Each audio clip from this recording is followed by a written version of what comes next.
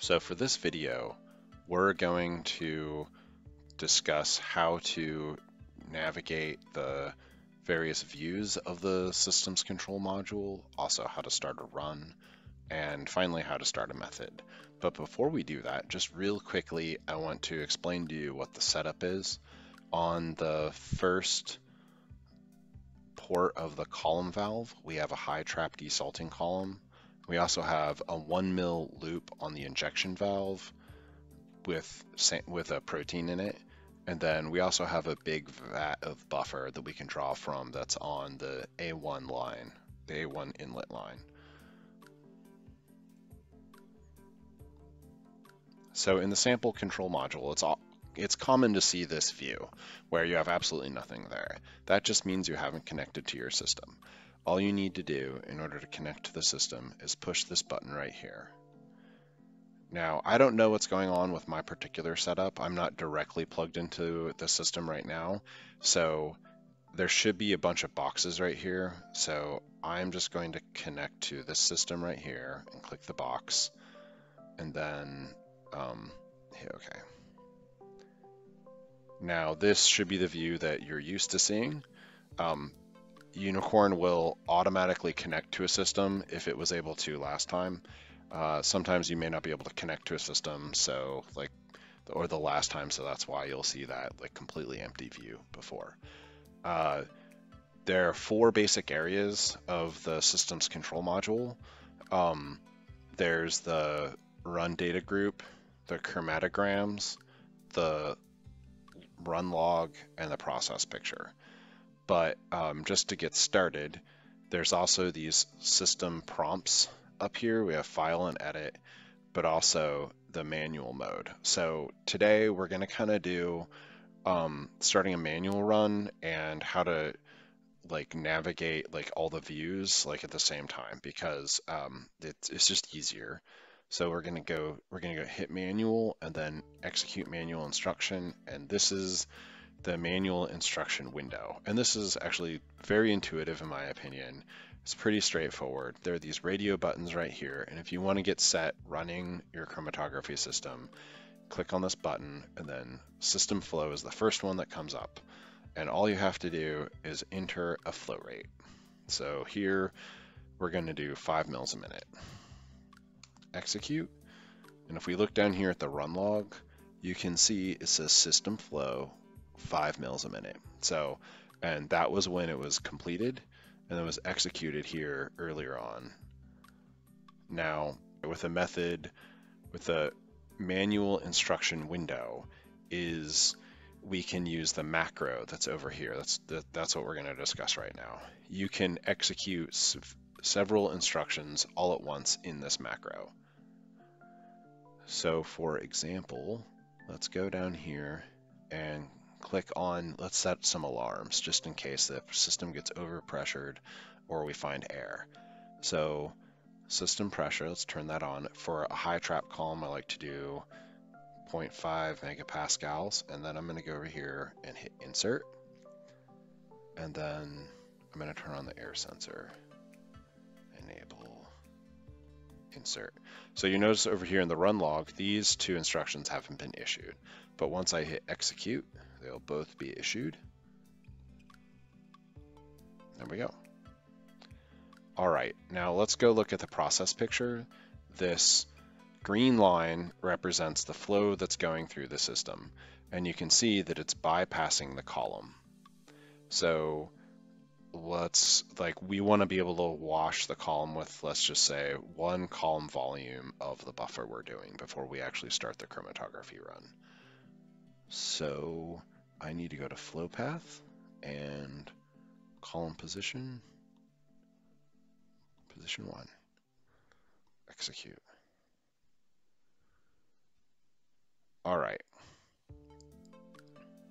So now all these views are customizable.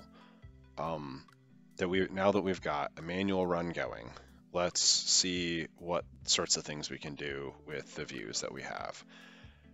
To customize, for example, the run data window, let's say we don't like knowing what the sample pressure is. It's just there are too many, for our argument's sake, let's say there are too many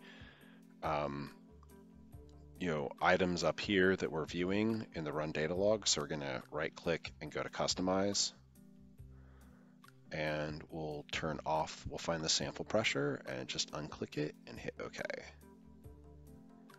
And then likewise in the chromatogram, let's say I don't like the curve for the sample pressure just because it's behind this other curve. It's down here, I think. Yeah, it's all the way along the bottom. And let's say it's not telling us anything. It's just more information that's getting in the way. So right click, go to customize, find the sample pressure curve and unclick that checkbox. Okay. Now we can change what we're seeing on the y-axis if we want to, just by clicking on the key right here. So I'm going to click on conductivity, and you'll notice now that the y-axis has changed to conductivity. The x-axis is also customizable. We can click on the ML here, and you can switch back and forth between minutes and mils. If we're running a method and the system knows the size of the column, you can do column volume as well. So the run log is customizable. So let's hit right click and customize. And if we wanted to, for example, we could turn off alarms and warnings.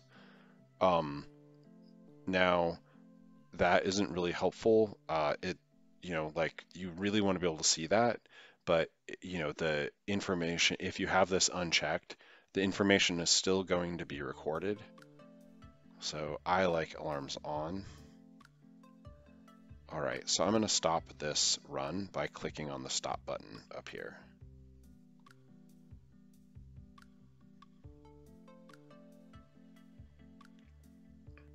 Okay, and while we're running the method, I'll show you how to change a few more of the views. A few more things you can change with the view.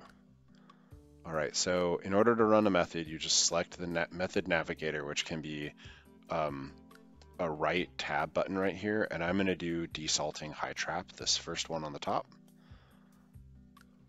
There are other ways you can start a method. So for example, I could go to open method navigator, this file, which is just the same thing as like hovering the cursor over that, see? And I could also go to file and open, which gives me the same thing.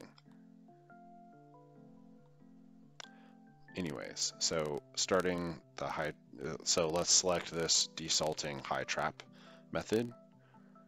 Now the author of the method is going to give you, several different run setup windows to work through, and they just feel that those, each of those run setup windows will tell you something important about the method.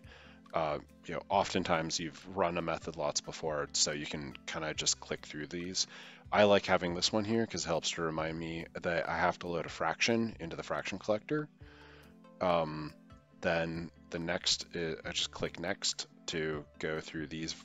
These are the list of run windows we have to get through.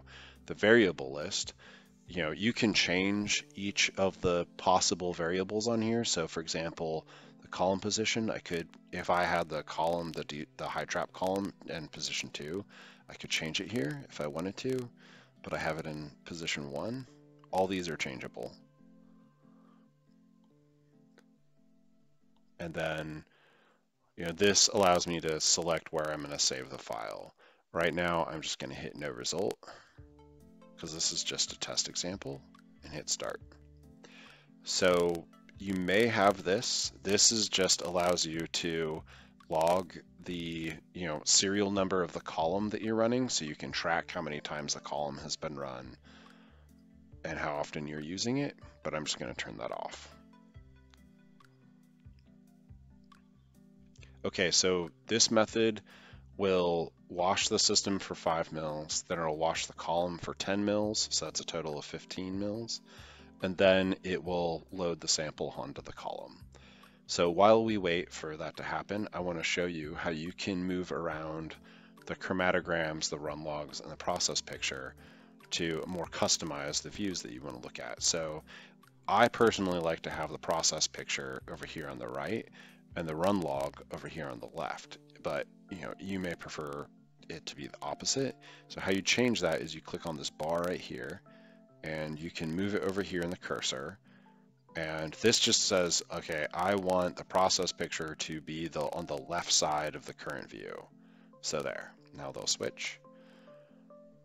Of course, you can also move the chromatogram around too. So let's say I want to do the run log on the left side of the chromatogram, because I think the run log is more important. You can use a tab view. So this process picture is awfully large right now. So let's say I want to put it behind the run log, and that's the center of the cursor. And then you can make the chromatogram nice and big if we wanted to. Let's put it in the center tab. So now I can click between all three views. I don't like that though, so what I'm going to do is put the process picture down. Chromatogram, I'm going to take the process picture and put it down low. So now I have the run log, and I'm going to put it to the left. There we go. And you can play around with those till you find something you like. And then you can also change the size of these. So the chromatogram much bigger.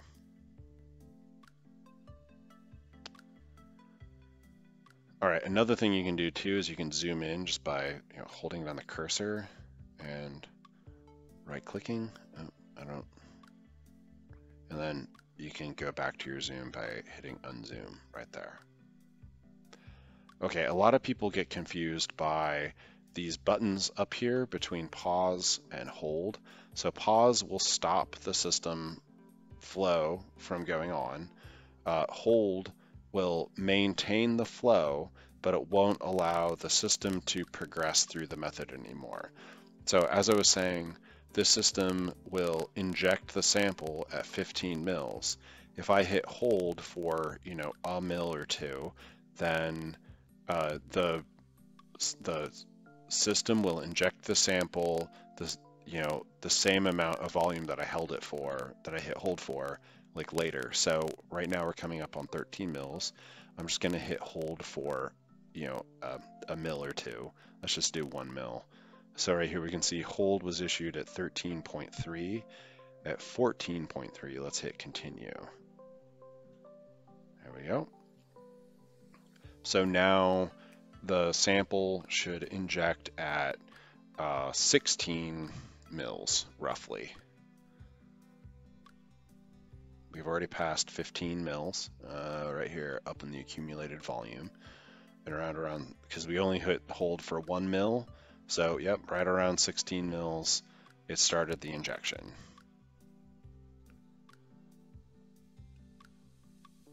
Now, another thing that I see a lot that people do that I would like to show you is the run log is on in the chromatogram. I really don't like that.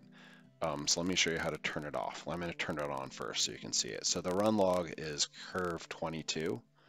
Click that, hit OK. And you can see all this text. It really gets in the way, in my opinion, of being able to see what's going on with the chromatogram. So to turn it off, you just right click, and then just like when I was turning it on, it's curve 22. It might be a different number for you, but it's labeled run log. Okay. So just 1 or 2 more buttons I want to show you while the method finishes up is the documentation button. So if I wanted to review the text instructions for this method, I could do that by clicking this button. And this will show me everything about this method. So if the author of the method wrote any notes for me, they'd be here in the notes section. The text instructions are here under this tab. And the system information that was written for, like that's like really detailed technical information. Oh, how long the method will take. So method duration is under method information. So right here, it should take 5 minutes to run this method, and we'll use approximately 27 mils. There's a lot of information. that's available in the systems control module. Okay, this method should be done any second now. Thank you very much for watching, and I hope this helps you navigate the systems control module.